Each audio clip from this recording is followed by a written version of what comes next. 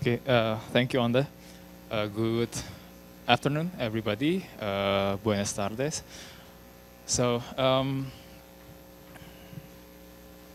as Onda has introduced, that this paper is discussing about, we are trying to get the benefit of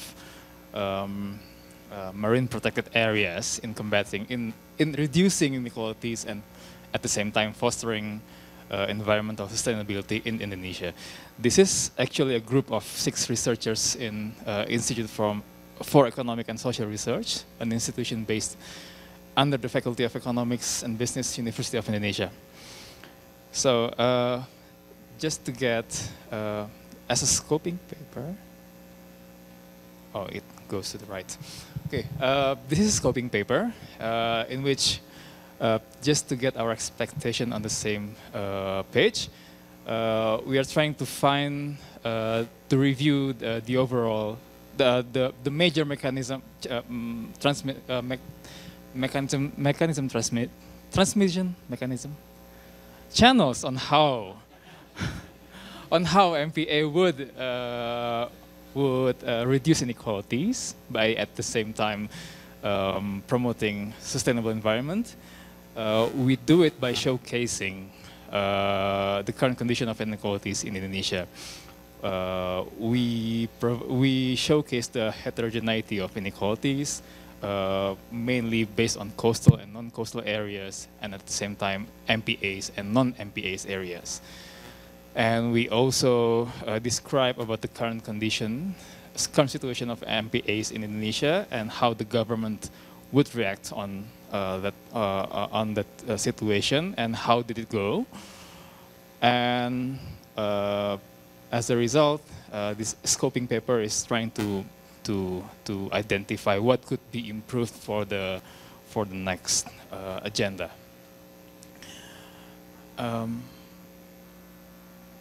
Right. Yeah. Thanks to AFD, last year we managed to narrow down some issues in climate change up to MPA. So how we select over many issues in the climate change, we narrowed down to MPAs. We did it after initiating consultations with 6 ministries, and we identified 28 policies consisting of energy, transport, fiscal, marine, social protections, and some other areas that might cover the climate change.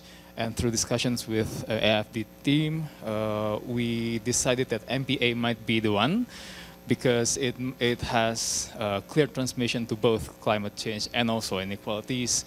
And potentially for the next work, we could have a high and measurable impact of climate change to inequality. And as I will later explain, Indonesia is a vast archipelagic country where marine sector plays one of the most strategic sector in the economy. How we scope the topic in this paper, we basically do qualitative work. We review the regulation, implementation report, and literature review.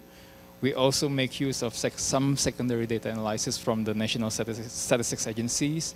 And for the takeaways later, we did workshops and FGDs with academician practitioners, local and central government, mainly the stakeholder of MPIs and inequalities in Indonesia. This doesn't seem to work. Since I think to many of you, Indonesia is like on the other side of the world, I think it's worth for me to briefly explain the economic profile of Indonesia. Located in Southeast Asia, it's big countries. From end to end, it's almost as big as the United States. But mainly, the area is water, not like the United States, which mainly are covered by land and soil. In our country, most of those are water, sea. It comprises of 17,000 islands. Yes, it's 1,000, not 100. And the GDP is over, slightly over 1 million. 1 million. There's a typo, I guess, Andika. Yeah, we ranked the 16th in the world, but since our people is over a quarter billion, that brings down the GDP per capita to only 4,200 US dollars, which is like it ranked 127th in the world. So about the poverty and inequality figure, the poverty rate based on the national poverty line is below 10, thankfully, and the Gini coefficient is around 0.384. If you see the map of Indonesia, we show the poverty level here. As we go far to the west, to the east, the poverty level increases. The capital city is somewhere here, so we still have inequalities issues across the region. We see a positive correlation between Gini coefficient and poverty rate, although we have yet to check whether there is a causal effect between the two indicators. And why does inequality matters in Indonesia? I might take you back to 1.5 decades ago. Back in 2005, 2008, there was commodity boom in Indonesia, where we quite rely on commodities in our economy. That brings up the rich getting richer, but not so much for the poorer. That's why the Gini coefficient increases quite significantly during this period. But the government made a good progress over the 2010 up to 2016. There are some programs where they provide cash assistance to people in the bottom four, and then obviously the COVID hit Indonesia back in 2020. It pushed up a little bit from 0.381 to 384, but thankfully it didn't go that much because the government anticipated using some cash assistance, for example. And why we focus on MPA, again, this is an archipelagic country, and since many people are fisheries, over 16% of the population relies on the fishery sectors. And why we think it is important, because people who are in the fishery sectors has lower expenditure than other people in the other sectors. That's why we anticipate inequalities there. So yeah, again, we stock taking some transmission mechanism. I think I will go a bit quickly here, because we all know that there are 3 branches of channels that we might expect from MPAs to inequalities, not only from economic inequalities, but also from access and governments, and also the health and environment benefits. The later two will be like you might say it's an indirect effect from MPAs to inequalities. There are some research has been done about this transmission mechanism, and I mean this is the foundation that we will use for the further research. Okay, about the MPAs, what is the related policies that the government has been done? Well, they target 32.5 million hectares of our ocean as an MPA, which accounts not so much, 10% of the territory. But up until 2021, over 60% of it has been considered as an MPA. And they put the MPA as one of the roadmaps that they will try to achieve by 2030. And they do have evaluation and verification of MPA. They categorize as gold, silver, and bronze. The interesting thing is of 410 MPAs that has been evaluated. Sorry, only 61 have been evaluated, and none of them came into the gold, the best categories. Many of those came down to only bronze categories. They also ruled down how to finance the MPA.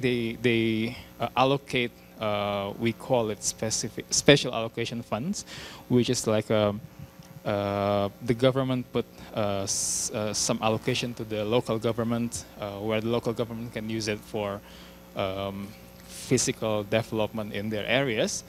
And also they initiated some grants from the community movement, which is called Compact here. And not only that, they also developed monitoring partnership with one institution in Australia. So this is the map of the MPAs across Indonesia. It's scattered around from the west to the east. So we see a good figure here. And how did it go? We tried to analyze it based on macro and micro level. In the macro level, as we said, it's not so much, only 10%. They aim only 10%, but they did a good progress. So yeah, we may say that it aimed low but shoot high. Debatable, probably, but yeah, they did good progress. But the thing is, we don't really have a good benchmark for this, because I don't really think we have any other countries that big and have the same amount of islands. The closest that we might end up with is Philippines, Japan, and Australia, which slightly a bit different geographically. And again, to conduct the causal inference probably, and for deeper empirical analysis, we are lack of data, as well as the documentation for monitoring the each MPAs. Imagine we have like hundreds of MPAs. They don't really have a good documentation of how each MPAs go. While for the micro level, generally we don't really, the government mainly just develop the MPAs, but not really maintaining the MPAs itself. So they just develop it, and then that's it. It's not sustainable. That's the main problem of the MPAs in Indonesia, and also as well as the human resources. Yeah, we know that. I mean, we need capacity building on the human resources. And from the secondary data, we make use the data from the National Statistics Agency. We try to identify which areas are on district level. We try to identify which areas are coastal and non-coastal areas, and which areas has MPAs and which area doesn't have MPAs. This is more like a descriptive statistics, not causal inference. But we do find a significant, the t-test shows that there is a significant difference between the Gini coefficient between non-coastal areas and coastal areas, in which coastal areas has lower Gini coefficient. And to be more specific, coastal area with MPA has a lower Gini coefficient than coastal area without MPA. This is using the data back in 2021. But if we see consistent figure from 2015 up to 2021, where the coastal area with MPAs shows consistently lower Gini coefficient than coastal area without MPAs. And the t-test shows a significant difference between the two. Maybe I should. And the key takeaways from what we have here we again divided in policy perspective and what we can do for the next research. For the policy perspective, obviously, incentive is important for any program to carry it on. And from the FGDs and the workshop, we found that co-management system is important. So it's not only the task for the government, but also for the people in the MPAs and also other stakeholders in the MPAs, which should develop a strong collaboration and monitoring, and also improving the institutional capacity, not only the institution, but also the human resource.